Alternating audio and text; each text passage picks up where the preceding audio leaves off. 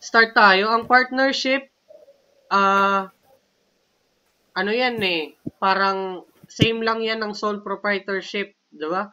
Same lang din yan ng corporation. Pinagkaiba lang, madami yung members ng partnership. Okay, yung sole proprietorship, alam mo naman na yung uh, iisa lang yung owner, which is uh, the proprietor. Sa partnership, iba. Madaming owner. So, sige. So, let's start partnership formation and operation. First, we must define partnership. Alam mo naman yung definition ng partnership, di ba? Dapat memorize mo yan. Okay? Ano yung definition ng partnership? So, partnership is defined as association of two or more persons.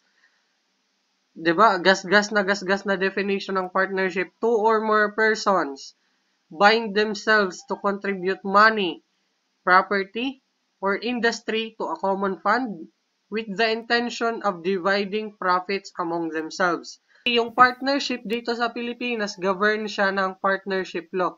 Hindi naman tayo magdi-discuss ng partnership law kasi sa higher accounting mo na yan, sa higher subjects ng accountancy, which is business law. Pero dapat alam mo yung basic kahit definition lang or yung mga advantages, disadvantages, paano mag-form ng partnership, kahit yung mga legal implications, hindi na muna itackle. Basta alam mo yung definition. Ritz. Yes po. Okay. So, as partnership is defined, association of two or more person. Actually, ano na lang, para sa akin is same lang siya ng sole proprietorship. Kasi, di ba yung sole proprietorship, kinocompose lang din naman ng assets, correct? Liabilities, and equity. So, same lang siya ng formula. Kung baga sa basic na equation ng accounting. So, basic accounting equation, assets is equal to liabilities plus equity pa rin. Okay? Pinagkaiba nga lang niya, kasi sa equity, doon sa sole proprietorship, isa lang yung owner, which is the proprietor. Sa equity, maraming owner. They are called partners, di ba? Partner yung tawag sa kanila. Okay, merong silent partner, merong industrial, merong capitalist.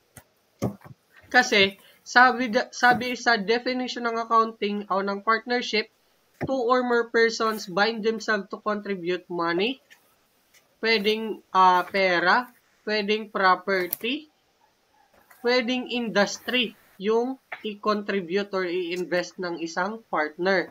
Okay? So, money, property, or industry to a common fund. What is a common fund? Simply means equity. To a common fund with the intention of dividing the profits among themselves. So, habang nag-grow yung partnership, syempre, may profits yan, di ba? Yung profits or losses ay i-distribute sa mga partners kasi yun naman yung objective ng isang partnership. So, para mas madali lang, isipin mo lang, ano pa rin siya, basic accounting equation. Assets is equal to liabilities plus equity. Pinagkaiba nga lang, equity, maraming partner, maraming owners. Okay? Ano yung pwedeng i-contribute? Money, property, or industry. Yun yung pinaka-basic na concept ng partnership. So, sa partnership formations, lahat ng assets kino-contribute sa partnership, nire-record ni partnership. Okay? Sige. So, partnership formation, binubuo natin yung partnership. Paano nabubuo yung partnership? Siyempre, may mag-i-invest na partner. Yun naman yung pinakauna, di ba? So, may mag-i-invest na partner ng whether assets or i-assume ng partnership yung liability ni partner. Okay? So, ano yung assets? It is either monetary or non-monetary. So, yung monetary basically means pera. Pera yung kino-contribute ni partner. Okay? Sa non-monetary naman, it is property na kino-contribute ni partner. Meron ding isa, pero hindi nire-record sa libro ni partnership, hindi nire-record sa libro ng partnership accounting, is the industry. Okay? Hindi naman yan nire-record kasi yung investment, kung industry yung i-invest mo, ikaw yung partner, yung yung skills mo, yung intellect, like ako, magbubuo ako ng partnership. CPA naman ako, so meron akong accounting skills na pwedeng iambag sa partnership. Yun yung industry. Okay? So, hindi naman kailangan pera yung i-invest mo. Pwede ding skill, pwede ding yung intellect mo, yung kakayahan mo. Pwede rin yung i-invest sa partnership. So, punta tayo sa monetary. Monetary, pwedeng cash. Ay, ang pangit ng sulat. Pwedeng cash, pwedeng accounts receivable. AR. So, sa non-monetary, ito na yung mga buildings, pwede kang mag-invest ng truck, pwede kang mag-invest ng barko, building, inventory, kung meron man. So, yun yung non-monetary. So, monetary assets are valued at, isulat mo na lang, face value. Always yan.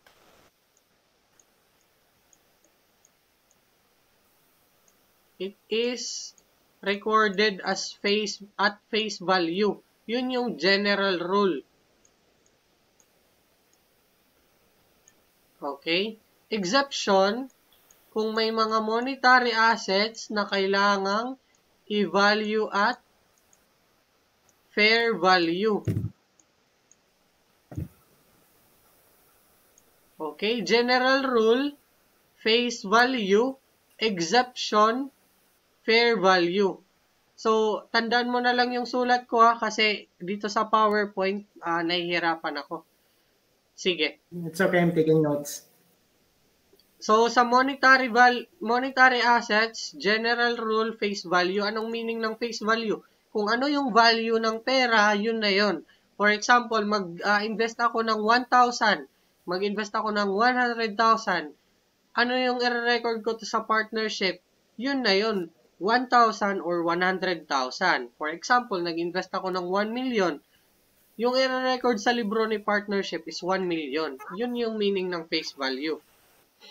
Okay? Exception na lang yung fair value. Bakit may exception? Bakit may pina-value yung monetary asset sometimes at fair value? Kasi meron tayong accounting standard na nagsasabi na i-record mo siya at fair value. For example, meron tayong mga monetary assets other than cash. Nakadinig ka na ba ng mga short-term investments, yung mga money market placements, ganon, 'di ba? Yung mga time deposits, binavalue sila at fair value. Okay? So, sa non-monetary assets naman, so ulitin ko, monetary assets, general rule, face value. Okay? Exception, fair value sa monetary assets. Sa non-monetary assets, ano yung mga example ng non-monetary assets? Sabi ko kanina, building, inventories, PPE, yung mga trailer trucks, yung mga company vehicles, motor, yung mga pick-ups, yung mga ibang mga assets na hindi naman monetary. For example, yung mga tools, ginagamit nating mga tools sa ating partnership, yun yung non-monetary. So, number 1, paano i-value yung assets na non-monetary? Number 1, it should be valued at agreed value. Sulat ko na lang dito, AV. So, kung mag-decide yung partnership na i-value siya based on the agreed value, pwede yan. Yun yung number 1 na valuation niya or measurement. Okay? Kung wala naman silang pinag-agreehan na agreed value, wala naman silang pinag-agreehan na value, for example, itong van, i-value natin at 800,000. Kasi medyo luma naman siya and parang mas maganda na i-value siya sa 800,000. So, nag-agree yung lahat ng partners, yung value niya is 800,000.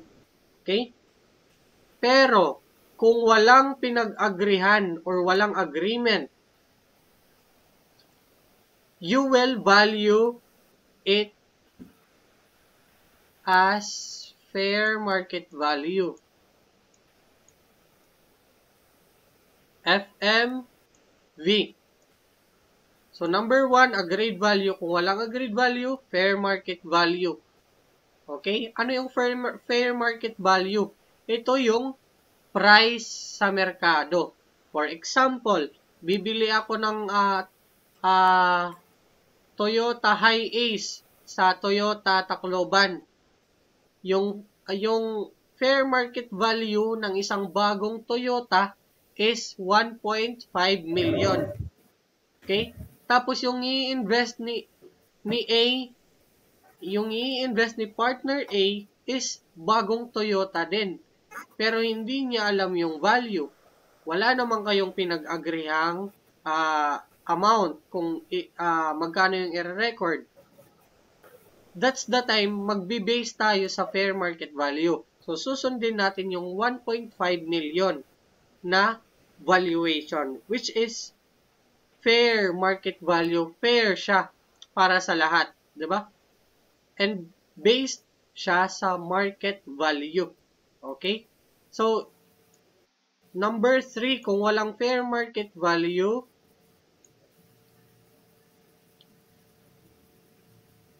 yung susundin nyo is the book value. Okay? Ano yung book value? Ito yung cost less accumulated depreciation. Ito yung book value niya. Diba? Kung ano yung cost, i-less mo yung depreciation today, kung today ka mag-i-invest, yun yung book value mo. Okay? Pero in rare cases lang yan kung walang fair market value. Book value yung gagamitin. Okay? So, ano-ano pang assets? Siguro, wala namang ibang assets, di ba? It is either monetary or non-monetary. Alam mo na ang monetary, alam mo na yung non-monetary. Paano i-record? Alam mo na din. General rule, face value, exemption, fair value. Okay? Sa non-monetary naman, agreed value, number 1. Number 2, fair market value. Number 3, book value. So, hierarchy yan sila. Parang kung walang 1, punta ka sa 2. Kung walang 2, punta ka sa 3. So, ganun lang yung pagbavalue ng assets. So, okay na tayo sa assets na in-invest. Paano naman if liability? Okay, Pwede ba? Pwede pala mag-invest ng isang liability sa partnership? The answer is no. Pwede mo lang i-assume, pero hindi siya invest kasi yung ini-invest lang is assets. 'Di ba? Wala ka namang ini-invest na liability. Yung proper term dyan is assume. ina-assume ng partnership yung pagkakautang ng partner. For example, yung biniling, yung ininvest na Toyota Hiace, yung Toyota Hiace ni partner A is meron pa palang babayaran. So, naka-installment payment pala.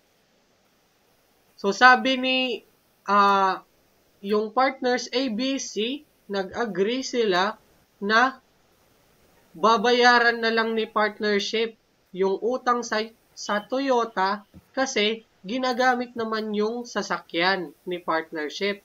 Tapos, ininvest naman yung Toyota na sasakyan.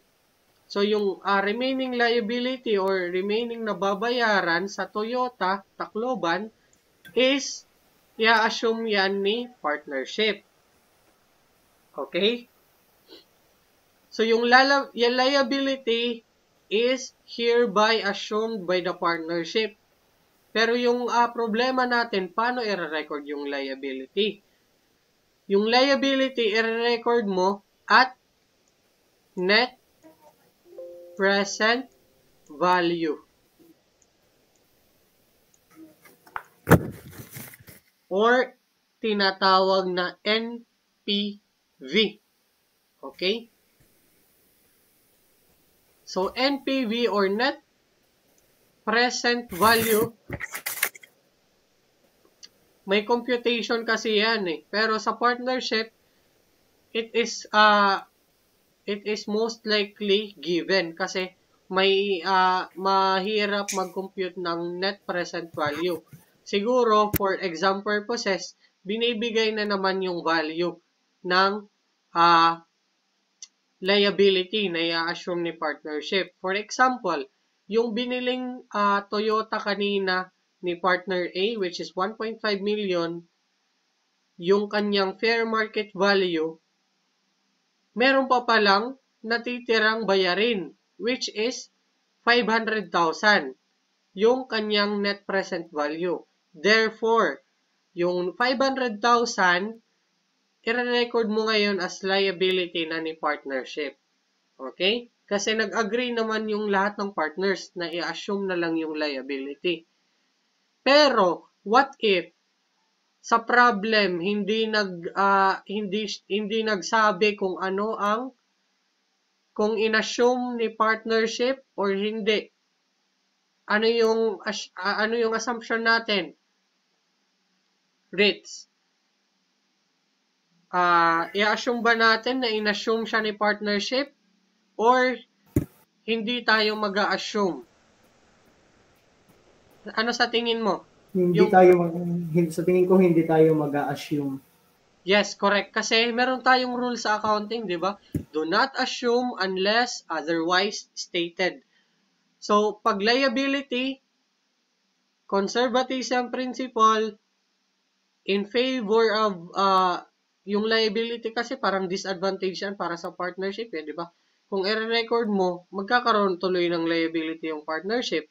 So, to be conservative, kung wala namang in-state sa problem, huwag mong isama.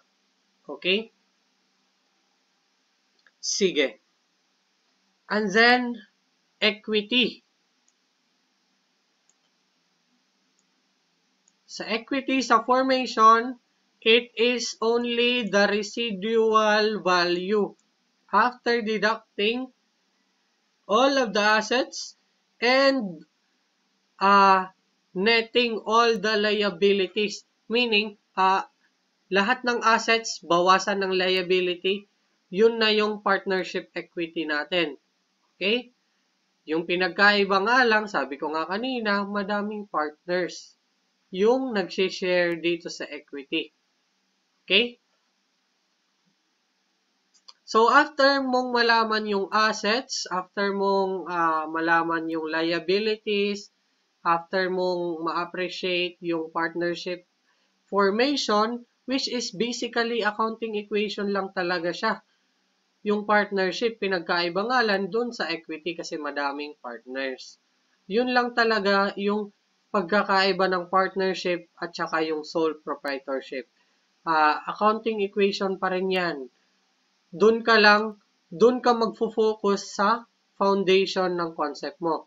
So, ngayon, at least meron ka ng concept doon sa partnership formation. So, let's try. Okay lang? Meron ka bang calculator dyan? Meron po. Sige. So, sagot tayo. Kahit ano lang, ilang exercises. Para ma-appreciate natin. So, nakikita mo yung screen ko, diba? Hindi naman siya malabo, I think. Yes po, it's very clear. Sige. On December 1, 2015, EE and FF formed a partnership agreeing to share for profits and losses in the ratio of 2:3. So, tandaan mo 2:3 respectively. EE invested a parcel of land that cost him 25,000. Si FF naman, ininvest niya 30,000 cash. So, the land was sold for 50,000 on the same date. Yung land na benta sa same date na nag-invest siya. So, 3 hours after the formation of the partnership, how much should be the capital balance of EE right after the formation? Okay, sige. Ibasahin mo muna and then you try to answer. Okay po.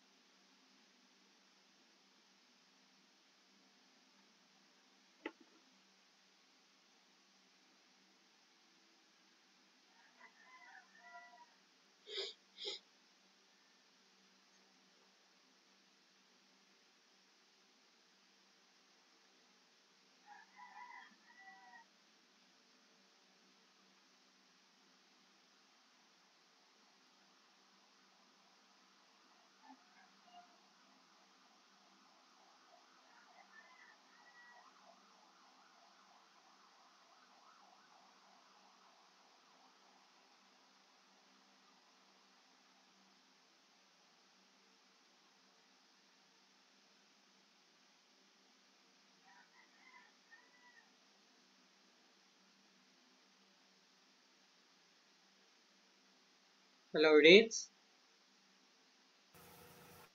Yes po. So, meron ka ng sagot? So, ang nakon po answer for the capital balance for EE right after the formation is 50,000 50,000. po. Yes po. Okay. So, i-discuss natin yung answer, no? Based sa concept na sinulat natin kanina, which is assets equal to liabilities plus equity. Sige. So, sabi natin kanina, assets is equal to liabilities plus equity. Basic accounting equation yan. Meron bang liability na ano yun? Yung, meron bang liability na na-discuss dito? Mukhang wala, no? Mukhang walang in-assume na liability. Therefore, puro lang tayo assets. Assets is equal to liability. Zero naman yung liability. Yun na yung magiging equity or capital balance. So, yung tanong dito, what is or how much should be the capital balance of EE right after the formation? Okay. Actually, yung sagot mo ay tama. 'Di ba? Yung si EE nag-invest ng parcel of land that cost him 25,000. The land was sold for 50,000 on the same day. Bakit 50,000 yung sinagot mong answer? Kasi yung land is considered monetary or non-monetary? Non-monetary. Considered as non-monetary po. Opo, kasi hindi naman siya pera or hindi naman siya cash na in-invest, di ba? Land, non-monetary. So, ano yung number one assumption natin dito? Yung valuation natin, agreed value. May diniscuss ba sa problem na nag-agree sila na ganito yung amount na i-reflect sa partnership? Wala naman, di ba? None. So, let's move to number 2, fair market value. May diniscuss ba na fair market value sa may problem? Po. Yes, meron kasi itong land was sold for 50,000 on the same date. It is considered the fair value. Kahit sinabi pa ng problem, the land was sold 5 hours later on the same date, fair value pa rin yan. The land was sold 1 minute before the formation of the partnership, fair value pa rin yan. The land was sold for 50,000 the day after the formation. Pwede pa rin yan as long as walang given na data sa problem na magkaiba yung fair value niya. So, i-assume natin na pareho. Kahit a day after pa yan, 50,000 yung fair value niya, it is still considered fair value 50,000. Correct? So, tama yung answer mo. Capital balance of EE right after the formation, 50,000. Okay? Medyo ano ba? Medyo okay lang yung discussion? Okay lang po. Pwede po mag-ask. Sige. How to use the ratio po, yung 2 and 3? Okay. Good question. Kasi, actually, yung mga problem sa partnership, madaming information. So, ito ang agreeing to share for profits and losses in the ratio of 2:3. Irrelevant yan sa problem. Kasi nasa formation pa lang tayo.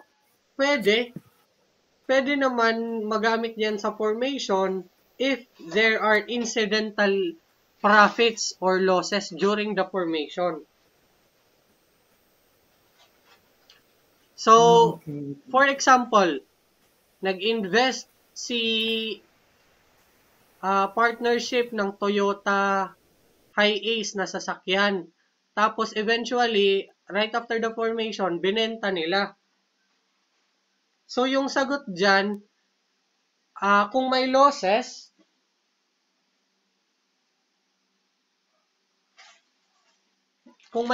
ng partnership sa pagbebenta ng Toyota Hiace, for example, 1.5 million, tapos binenta nila at 1.3, right after the formation, nagkaroon ng loss ng 200,000, pwede yung magamit na profit or losses ratio sa pag-distribute ng initial balance or capital balance of EE. For example, si EE, nag-invest ng Toyota Hiace, tapos binenta niya yung 1.5 million, binenta lang niya at 1.3. So, si EE, yung capital balance niya, dapat deducted na dito yung losses ng pagbebenta. For example, 1.5 less 1.3, may 200,000 na loss. Yung 200,000 i-distribute to all of the partners, to EE and FF, tapos yun na yung magiging capital balance ni EE right after the formation. Kung binenta right after the formation, pwede yung magamit na profit or loss ratio. Pero, general rule, ginagamit yan talaga sa partnership operation. Kasi profits and losses for the year, yung general assumption dyan, profits or losses for the year. Okay? Sige, next problem tayo, Ritz. On March 1, 2015, II and JJ form a partnership with each contributing the following assets. Cash, 300,000 for II. JJ 700,000. Machinery and equipment 250,000 for II, 750,000 for JJ. Okay? Building. Walang ininvest si II, but si JJ is meron 2,250,000. And furnitures and fixtures 100,000 for II. For JJ, wala. Okay? The building is subject to mortgage loan of 800,000, which is to be assumed by the partnership agreement that provides that II and JJ share profits or losses. Andito na naman, may profits and losses na naman na 30% and 70%. Okay? On March 1, 2015, the balance of JJ's capital account should be, sige, you try to answer din.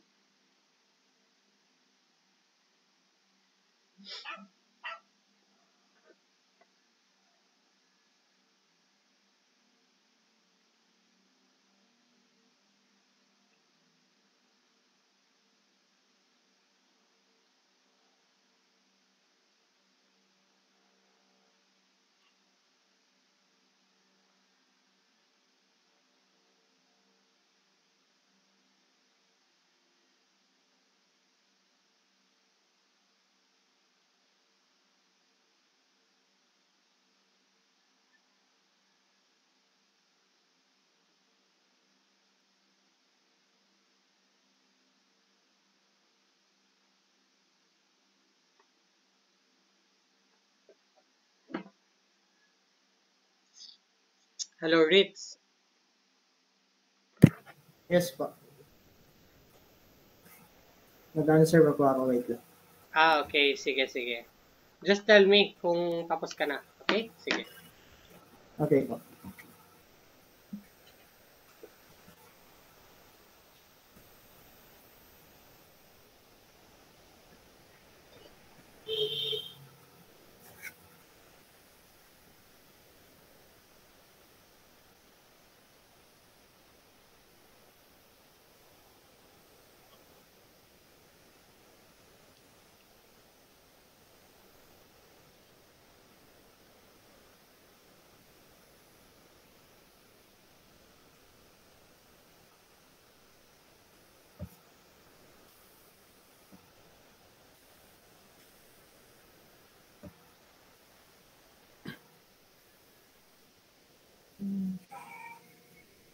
State.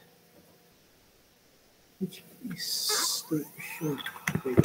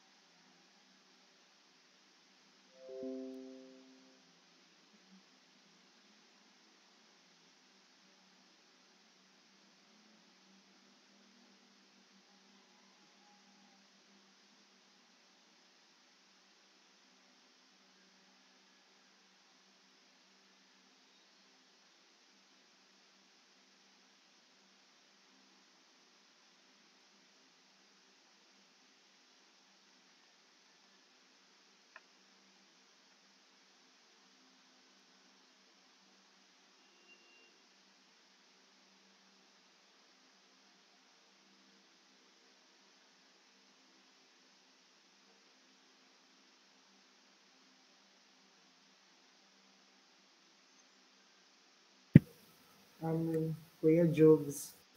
Yes, yes. My answer po is the capital amount of JJ is ano po, 2,030,000. 2,030,000. Okay. Yes po. At first glance, nakaka-overwhelm yung information kung ano yung ipipick up mo na answer or yung mga amounts. Kasi madaming discussion about yung iba-ibang ininvest, tapos may mortgage loan pa. So at first, maaano ka talaga, ma-overwhelm. But